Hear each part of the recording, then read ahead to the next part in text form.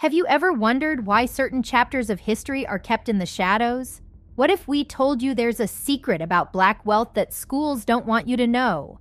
In the early 20th century, a thriving community of black entrepreneurs defied the odds and created something truly extraordinary. It was a place known as Black Wall Street, a thriving epicenter of black wealth in the heart of Tulsa, Oklahoma.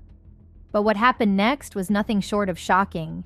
Join us on a revealing journey as we uncover a remarkable story that history books have often overlooked. A little over a century ago, a remarkable chapter in American history saw a tragic conclusion. Back in the early 1900s, Tulsa, Oklahoma's Greenwood district, was a thriving hub of black-owned businesses that spanned over 35 city blocks. It was often affectionately dubbed Black Wall Street. This vibrant community was founded by descendants of enslaved individuals and served as a haven for African Americans looking to escape the harsh realities of segregation and violence in the Jim Crow South. Within Greenwood, you'd find a range of professionals, including doctors, lawyers, and savvy entrepreneurs. What set this place apart was its commitment to keeping money within its community. Black dollars circulated here, as residents earned and spent their money almost entirely within the district. This unique economic ecosystem made Greenwood one of the most prosperous African American enclaves in the United States. The story begins in the 1830s when African Americans first migrated to Oklahoma. Many of them were previously enslaved by Native American tribes, who themselves were forced to relocate due to the Indian Removal Act under President Andrew Jackson. After the Civil War and the 13th Amendment, which abolished slavery, these individuals were granted land to start anew. One notable figure in this narrative is Edward P. McCabe, a former Kansas state auditor and politician. He was a booster for African American migration to the Oklahoma Territory, with a grand vision of creating an all-black state. The success of Greenwood began with O.W. Gurley, a pioneering settler who purchased 40 acres of land in Tulsa in 1905. He set up shop with the People's Grocery Store and a rooming house, and these became the cornerstones of a flourishing entrepreneurial scene in the district. Soon, Greenwood was bustling with restaurants, hotels, billiard halls, tailor shops, and more, all geared towards serving the black community.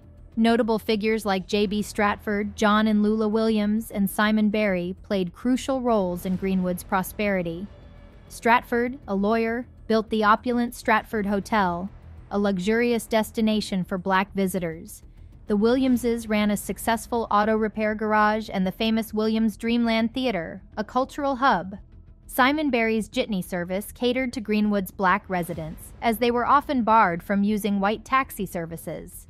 He even ventured into owning hotels and starting an airline charter service.